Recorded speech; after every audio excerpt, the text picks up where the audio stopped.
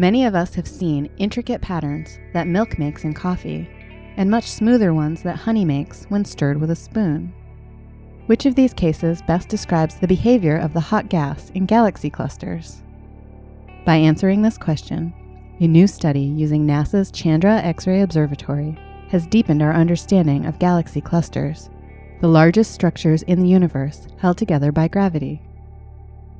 Galaxy clusters are comprised of three main components: individual galaxies, multimillion-degree gas that fills the space between the galaxies, and dark matter, a mysterious form of matter that is spread throughout a cluster and accounts for about 80% of the mass of the cluster.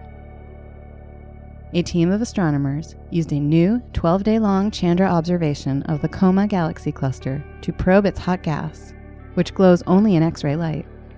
By measuring the behavior of the hot gas on small scales, the researchers were able to learn about the viscosity, the technical term for stickiness, of the hot gas in Coma.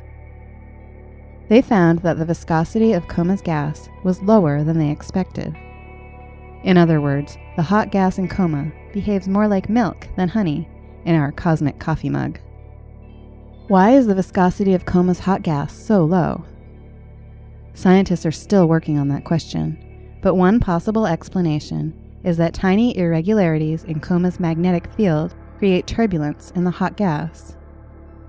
These small-scale properties can, in turn, have major impacts on important phenomena such as collisions and mergers with other galaxy clusters and galaxy groups.